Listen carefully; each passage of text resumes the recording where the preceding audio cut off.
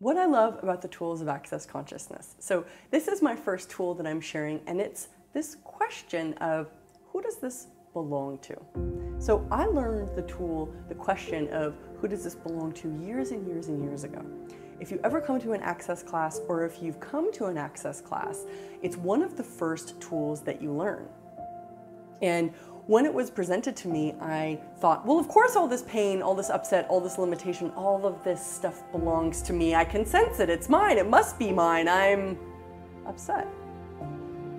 But I started asking the question, who does this belong to? To every thought, to every feeling, to every emotion, and to every and any funky energy that I was having.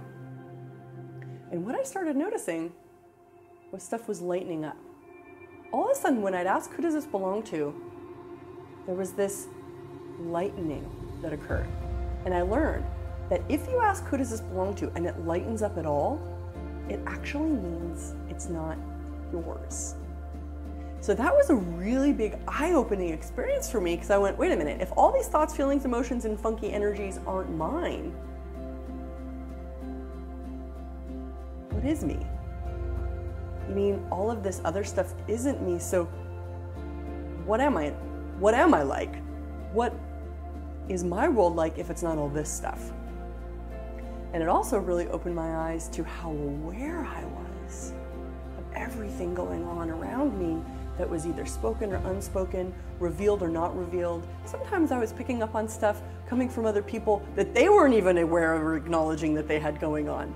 So it became this like, whoa, depth of awareness moment when I recognized how aware I was. So who does this belong to is an incredible question to start to stoke and access and catalyze the awareness of how aware we are. What if 99% of what you call problems and restrictions in your lives are not actually your problems? Welcome to what I love about the tools of Access Consciousness.